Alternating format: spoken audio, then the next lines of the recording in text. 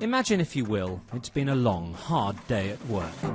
Simply plug in, kick back, and transport yourself to an idyll of your choosing. Perhaps you'll head to the tropics. Maybe you'll marvel at the views from America's west coast. And predictably, it's from here that the cinematic VR scene is taking root.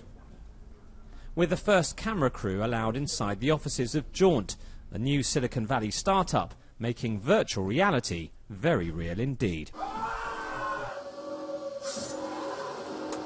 The team has painstakingly built a camera rig which allows them to faithfully recreate a filmed scene in full 360-degree video.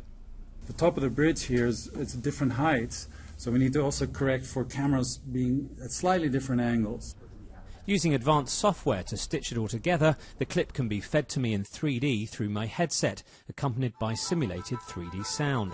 Though the pictures are a little fuzzy, I do feel incredibly immersed, temporarily able to suspend disbelief. This is all about creating a sense of presence, and I really do feel like I'm in this scene. And that's why it feels slightly strange that when I look down, I don't see my legs. That's very weird.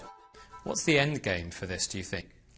Well, I think the end game is really this, that people will spend part of their day sort of virtually teleported, if you will, place shifted, where they maybe take a class online. They think about their vacation and they then say, oh, maybe I'll try that hotel.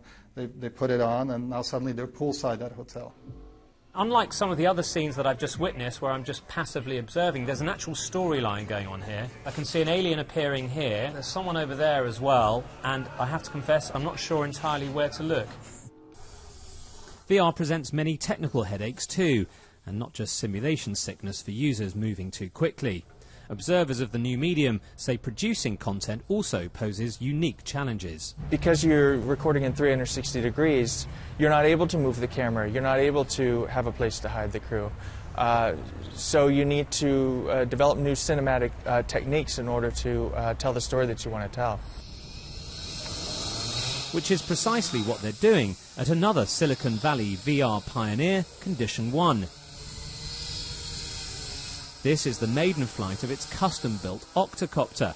It's carrying a prototype 360-degree camera rig. Not only does it solve the problem of having a crew on set, it also opens the doors to new frontiers entirely. Really, you want to explore the worlds you're in. And so we think it's really important to be able to move the camera through space, whether that's on an octocopter or a land-based drone, and give that sense of presence and immersion. Well, right now it feels like I'm being transported in a virtual chariot through the halls of E3. It's quite amazing that I can see people in 3D in front of me. Condition 1 is using the footage in its forthcoming documentary, filmed in VR and fittingly about the history of the emerging art form. But in truth, this story is just beginning, and soon it's one we may all be able to enjoy. Whew, quite a trip.